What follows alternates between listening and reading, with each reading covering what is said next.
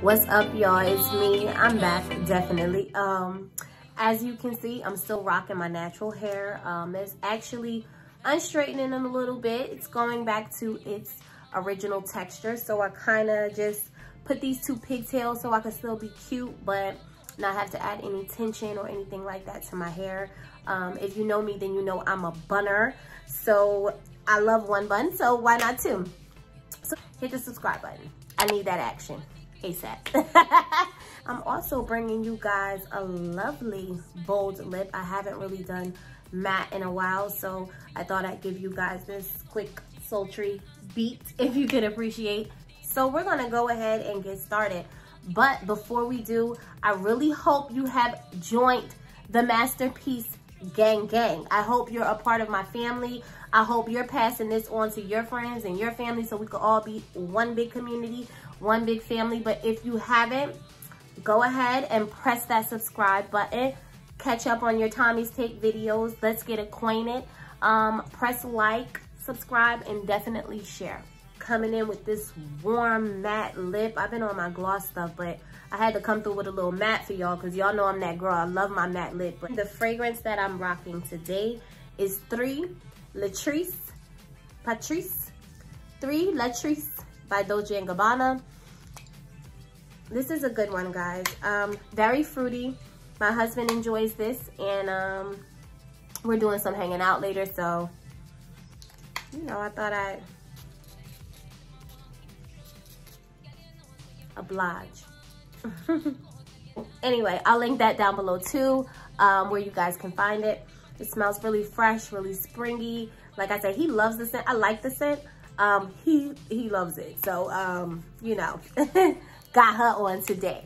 So today what we're kind of going to get into is makeup brushes. Some really good brushes, some brushes I have in my collection and kind of what they're used for. A lot of us kind of wing it. We kind of go with an experience. Some of us use our hands. Some of us use sponges. We all use different things. Nothing is wrong. Whatever floats your boat, whatever you're used to, whatever you get the best finish or the best outcome with, or you feel like whatever does your makeup the best justice, I say go for it.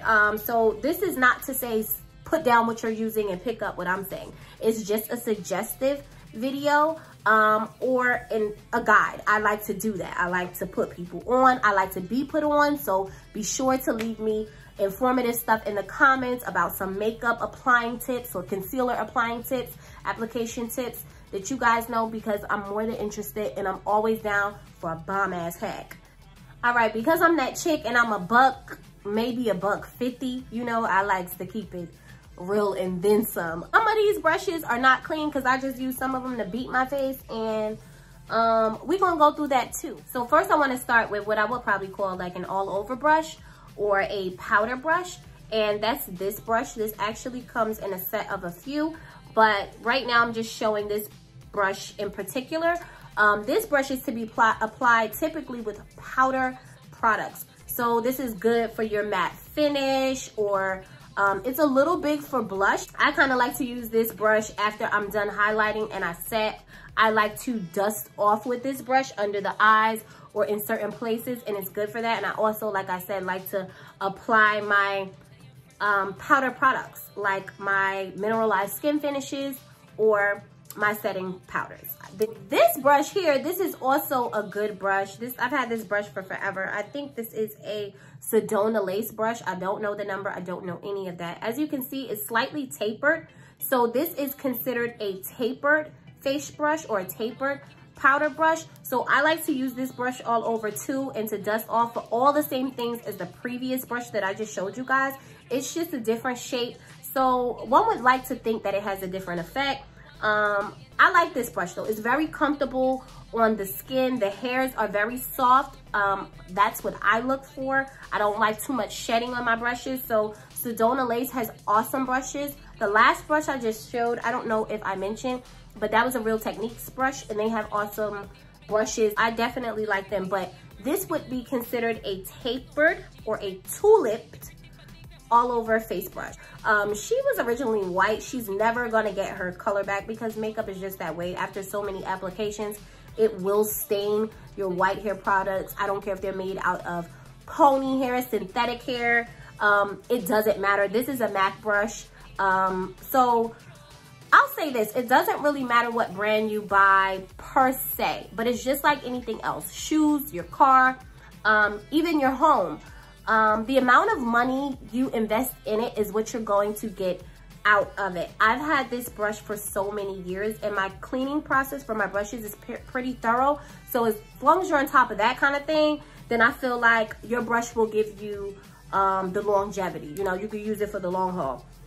So definitely invest in brushes if you can. I know some awesome brush companies, and I know some very inexpensive brush brands. Again, I'll be linking all that stuff below. But this is my MAC whatever number brush. This is a blush brush. Some people like to use this shape brush and this size brush to normally contour or blush, but for me, this is a blush brush. I like this for the apples or the roses of my cheeks. I'm a blush girl, as you can see. I love blush. I love warming up my face. So this gets hella use in my collection. I recommend, even if you're not into blush, even if you're into highlight, you know, the nice goldy stuff or contour, get you a blush brush and see where it fits in, and you won't regret it. So this is that. These are what I would like to consider foundation brushes. I would more so use these for liquid products. Me personally, that's what I would use them for, just based on the density of these brushes. So I'm just kind of gonna go over them with you. So this is one of my e.l.f. foundation brushes, and this is called a round top foundation brush. It's slightly round, as you can see. The hairs are intact. It's not spreading all over. It's pretty firm. So it's perfect for blending in and patting in that product. For me, I just don't think it would give the flexibility if it needed to apply with a powder product. That's just my take. This is a flat top foundation brush. This really has no curve. As you can see, this is dense as well. You just apply a liquid base foundation or concealer product in. I love it. You see that? This is a new one to my collection. I love this one. This one is by Becca Cosmetics. I actually grabbed one of these for myself and my sister-in-law, so I'm gonna send you one in the mail, Shaka. It's really nice. It's still very compact. It's easy to fit in your travel bag. Becca is an excellent brand. They have excellent products. So I kind of was like, you know what, let me try it out. Yes, see that? It's a lot different. Check me out. Exactly. Okay guys, so this is another from the Real Techniques collection, just like our big brush that we have here. So they're from the same line, as you can see. I like these brushes. They're very affordable, easy to find, very accessible. So that's always a plus when dealing with something. So this is what I would call a highlighting brush. I like to use this on my cream or powder highlights, like my golden, bronzy colors like I have here. And I just like to tap into the product, dust it off a little bit, because remember, it's a powder product, so it should dust off. And then I like to gently just apply in these places. It fits so beautifully into the pocket of these places, just like that. And this is what I kind of like to use this tool for. Now, what I will use it for is my setting under eye, like my highlight powder, like your Benai powder, your banana powder, your Sonia Kashuk, your Laura Mercier, your sponge powder, all those kind of things. My Marc Jacobs setting powder, all those kind of powders. After you've highlighted, you take that, kind of just hit it off like that. So I enjoy using this brush for that, or I'll use my beauty blender to apply those powders as well. Then we're gonna go through that washing process as well. So you'll see me do a little bit of that. So I didn't include them, but I do use beauty blenders to set my concealer, to highlight in the highlighted areas. And that's pretty much all I use my beauty blender for. Other than that, I'm using some of the brushes that I suggested to you earlier, just to name a few. Now we're going to go into some eye tools. Again, you don't have to use these. You might like using your fingers. That's fine too. I do a little bit of everything, you know, head, shoulders, knees, and toes to get my job done. So whatever you got to do, girl, Do your thing. Just a little reminder. So some of these are actually beat up too, y'all, because I'm not gonna lie. I'm coming to y'all with the real deal. I use these, and some of these I've had for ages, and I enjoy using them, or I keep repurchasing them. Did he just do that? I just love them, and nothing else, there's no substitute, nothing else has gotten the job done.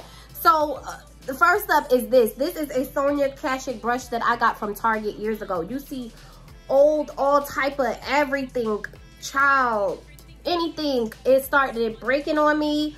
I ended up squeezing it tight to hold it together because it went through so many washes. Everything has died on this brush but the bristles. But that's all I need though, right? That's all I need. This is like the ideal blender brush. I'm going to back her up because she's not that cute. She's like a Monet. You know what I'm saying? She's not that cute. I'm going to back her up a little bit. So, you know, this is like the ideal blending brush, like just to get in the pocket. Like, I just love this. It came with a set of 2. I don't know where the other one is. The other one is a little larger at the top, and I like to use that for my highlight as well too. The other one, not this one. It's a little bit larger at the top than this one, but this is a perfect eye blending brush, and that's what I like to use it for, to blend out my eyeshadows. And it's a dual brush. That's another reason why I love this brush. And this is a pencil brush is what this is called. You see how that looks? Again, let me back her up. Don't be shady underneath my comments and screenshotting me and stuff. Let me back. Come on, Mona Lisa. Come on. I mean Monet, whatever. This is a pencil brush, and this is really good for when you want to get those spot of colors in the corner, or if you want to do something like I do, like I showed you guys, and you want to use your bronzer or an eyeshadow as a liner, and you just dip it in the product and you smudge the bottom of your eye. I use it for that a lot, or I use it for like these little accents of highlight that I have in my eyes. It's really dope for that. I really love this brush. If I can find this again, I need to buy me one. I actually got this off of a set from Amazon that I really enjoy. It's fluffy. It's very fluffy, so it has a lot of movement. So that's why it's very good for blending, because it's not particularly stiff. So you can't really blend anything with something that's stiff, right? So yeah. You know me, I talk with my hands. This is a really good one. This fits really good in the pocket. And then I have another one very similar to it. And this came in the set with the tulip brush. As you can see, these are both tulip. This was our face brush. And this one here is a tulip blending brush, blending crease brush. So it does the same exact thing, but it has a bit of a different shape. Some of you may think this is all unnecessary. They all are the same. They have different shapes. This is the mother, this is the sister, this is the little baby. No, but when you start doing your makeup, for real, like on your big girl shit, you will know, like, you need your stuff. Even if it's not expensive, you need to have the particulars. Seriously, thank me later. So these are shader brushes. This is a pretty large shader brush. This came in the set with the blending brush that I showed earlier. Remember the Amazon set?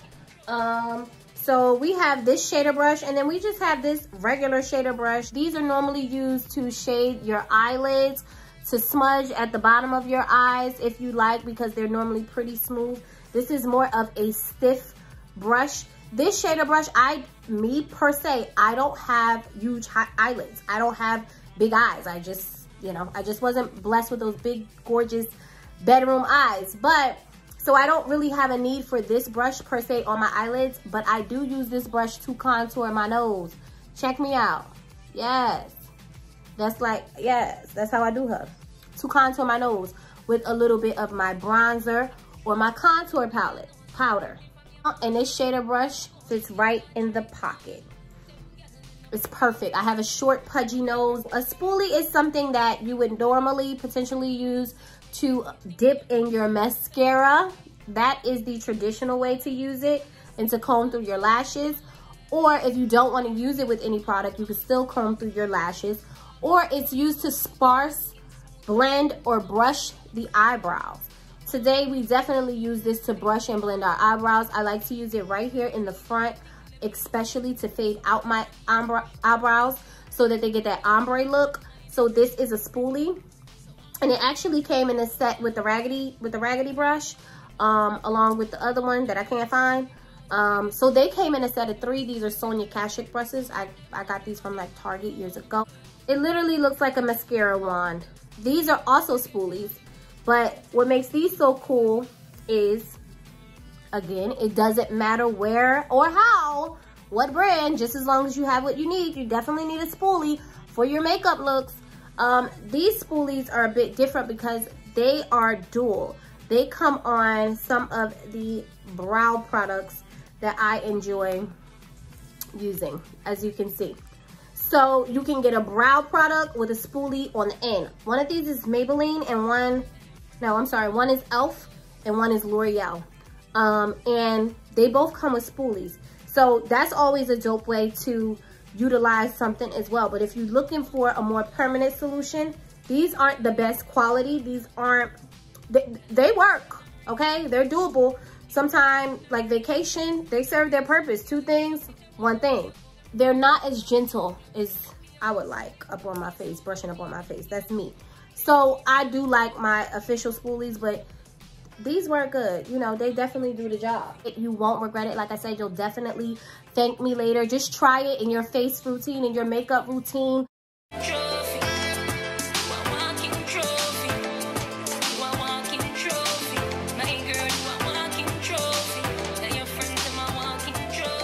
So here's what you'll need. You're gonna grab your favorite brush cleanser, or you can go the easy route and you can grab your favorite baby shampoo. That's right, baby shampoo. And put a few drops of an essential oil or facial oil in. So now we've got everything soaking. Let it set no longer than 10 minutes. You're gonna wanna trust me on that.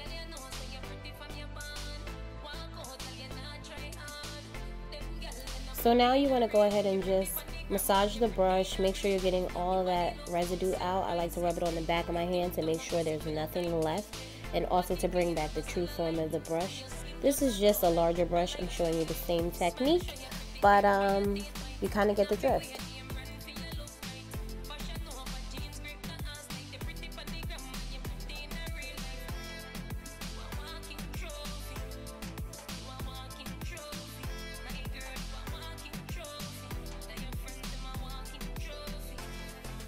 No, ma'am. No, ma'am. You okay, Chloe? No, ma'am. I throw them away. I use brushes.